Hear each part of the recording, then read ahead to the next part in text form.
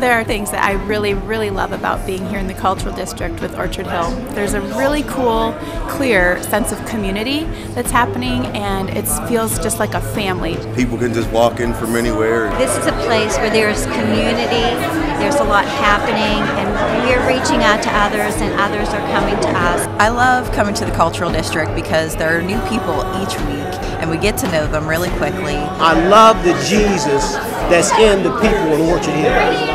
I just want to see God work. It's a new and unique worship experience. It's really powerful. It's small, it's intimate. But what this means is that this is not merely an accommodation to culture, because it's rooted in something theological. So I love being here because it's something that we're doing as a family that is outside of ourselves. It's something bigger, something removed, it's something new, something that helps us remember that we're depending on the Lord for something.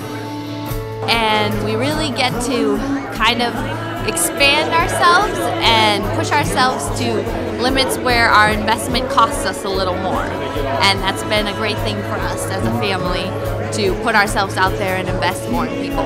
So it kind of has that feel for us. So yeah, we really enjoy it. It's really amazing. I really like it.